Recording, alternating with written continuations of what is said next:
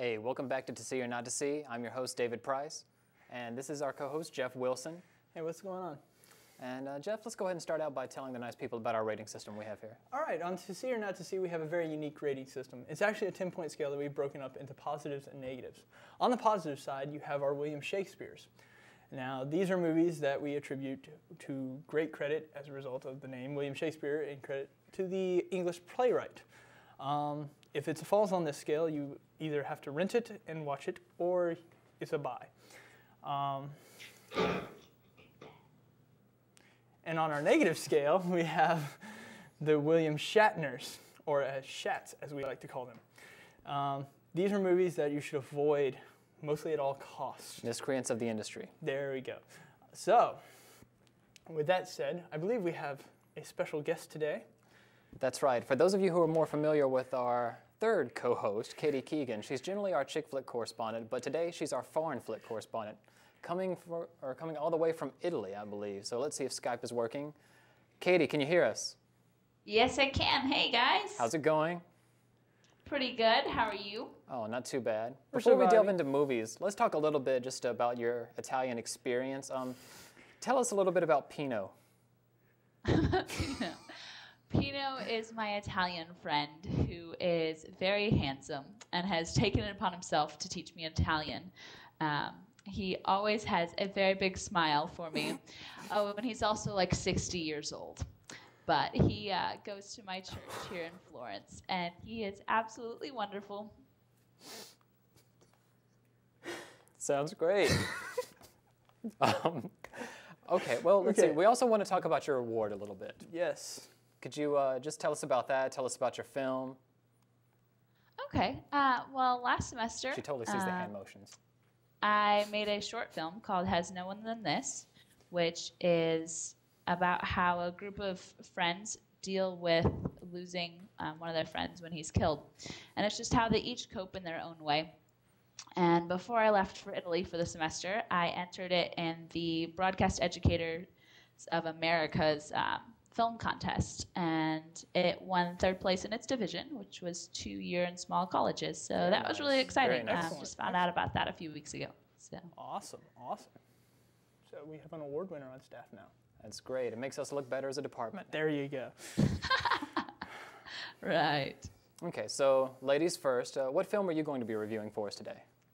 Well, over here in Italy, I am part of the cinema club, or actually they would call it Cinema Club, and watched this amazing film the other day, which is called I Slotti Ignoti, which technically means the usual unknown burglars / housebreakers, but you would know it by the English name of Big Deal on Madonna Street. And it was made in 1958 by Mario Monicelli, and it is about a group of burglars who decide to take on the big heist. And they are led by a boxer who's not at all a criminal, but gets dragged into it. And the whole thing is just following these 5 men as they're trying to take over this safe, and they just run up against all different problems. One of them finds a conscience. One of them has to deal with having an infant. Another one has a mother that is getting onto him. And so it's really a whole lot of fun. It's an Italian comedy, and in fact, it was the first was the first in the genre of Italian comedy, which is very different from American comedy, because Italian comedy, at least in the 50s through the 70s, is very realistic, and so your characters are dealing with real things. If they're poor, they're really poor. It's not like in something like the Ocean's movies where they have this financial backer who has all of this money. These thieves, to finance their heist, they have to get creative. And so it's just a whole lot of fun, and it's just a big heist movie. It had me laughing the entire time.